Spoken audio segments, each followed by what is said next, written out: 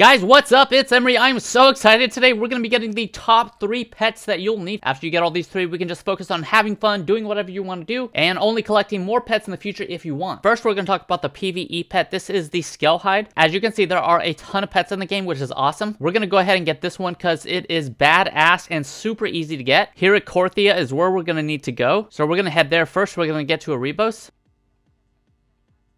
Here we are. We're going to jump into the Ring of Transference. We land at the mall, and then we take the transporter down to Korthia.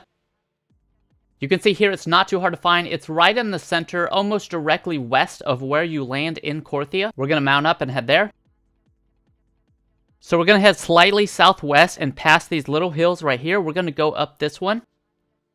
Select and focus on the Scalehide right here, and then use the Tame Beast ability. Now this is the best PvE pet because it is incredibly tanky, has the Lust ability, and has an incredible leeching skill. Next up is the Undead Raptor. Holy shit, this looks awesome. This is the first of 2 of the PvP pets that we're gonna need. Now here is actual footage of the first time I tried to get it and epically failed. I did not know that you actually need this thing called the Simple Tome of Bone Binding before you can capture undead beasts. Unless you already play the undead race, for which you can skip ahead real quick. But come on, who wants to play the undead when you can play the void elves with such cooler armor?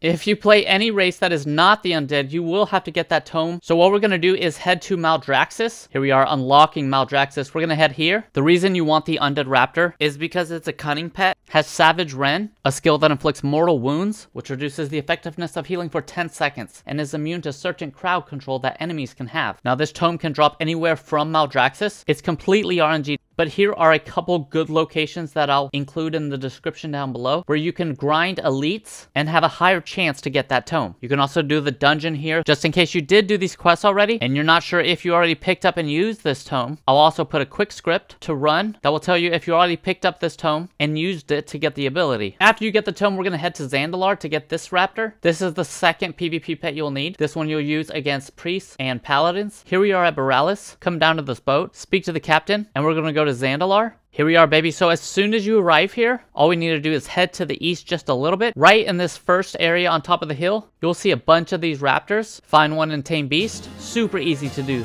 Now for the undead one. Again, this is where we started at when we came to Zandalar. I got a ride from a friend, but it's not too hard to get there. All you got to do is head north, and you're going to head to the western dungeon up here in Adel-Dazar called King's Rest. Now this dungeon is super easy to do. You can even solo it if you wanted to. So you have to go through the entire dungeon and you'll have the opportunity to tame the Undead Raptor at the final boss. Now it's not too hard to get this pet. It may take a couple tries though. Some things that can help out is using your misdirection skill to take away the aggro of the raptor. You can also use your camo skill, but ultimately it's not too hard. Just keep trying to tame beast on the Undead Raptor. Definitely helps having a friend that knows what you're doing. And boom, baby, we got it. Hell yeah. Guys, that's it. We officially have all the 3 pets we need. Super easy to do. Once you have these 3 pets, you're going to feel so good. Now we can focus on whatever we want to do without worrying about getting another pet. Guys, thank you so much for checking out my channel. If you haven't already, please smash that like button. Hit subscribe if you haven't already. Have a fantastic rest of your week. And of course, don't forget to grind harder, baby. Let's go!